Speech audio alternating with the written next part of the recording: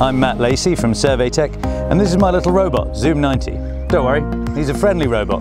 The kind that helps you with all your surveying tasks, rather than the kind that enslaves all humanity. Isn't that right, Zoom90?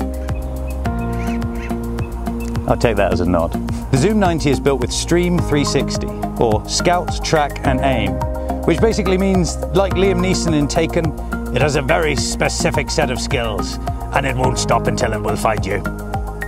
This means it can track you even if you're going at 90 kilometers per hour, 100 meters away. Max, run at 90 kilometers per hour.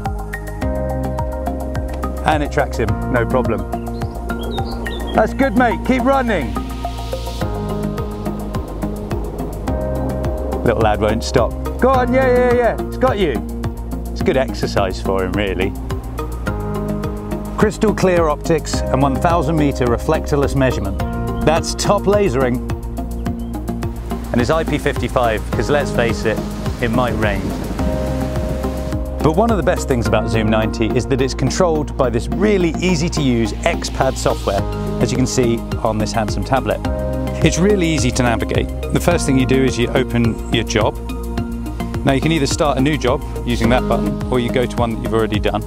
Here's one we did earlier with that cool picture of us. So you can add pictures to your jobs, or you can go through the lists, or there's the location view, which brings up the map, and then there's calendar view, so you can see when you did the job, like today. So you're in the job. How do you start? Well, you obviously want to survey a point. We've already got some points in there, so you can survey more. And here we are in the CAD screen. Now, how do you add a new point? You simply click measure. It's all very easily. Click store. Yes. It names it. You can put code, description. You can even do a sketch. So you can draw an arrow for a tree. I'm not very good at sketching. There are lots of things. You can even take pictures. So it just helps you to make sure that you're keeping your data in an organised fashion in the way that you want it. Now if you want to speed up the process, you just click measure and store, and it does the whole thing in one. Obviously it's in the same point as we just measured. Okay, so after you've surveyed all your points, you might want to stake them out. Well, you just go into stakeout. Again, really easy. You can find your point from CAD or from list, and all you do is you tap the point, and then it will guide you to where you need to go.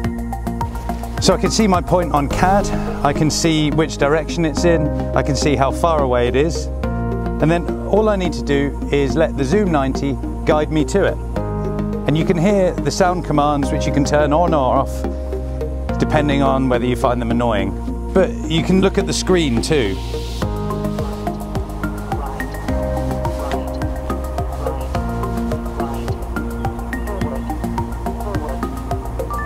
And then you hear the bing. One of the great things about XPad is it's scalable. If you need to do some auto measuring, you buy the auto measuring module. If you're doing a lot of surfaces and volumes, then you can get that module. The same goes with roads. So all of these are just there to make your life easier. And let's say sometime in the future you decide to get a GPS unit, like this, the Zenith 35. It just slots right on top of the prism pole, so you can pretend to be Gandalf. You shall not pass! And with X-Pole, you can switch between TPS and GPS depending on what suits you. The Zoom90 will never lose your location because it's taking it from this GPS unit. Even if Donald Trump were to build a 90-foot wall in between you, it would still know where you are. I think we'll probably do a video in the future just about GPS, but in the meantime, if you have any questions, post them below or get in touch through the website. Thanks for watching.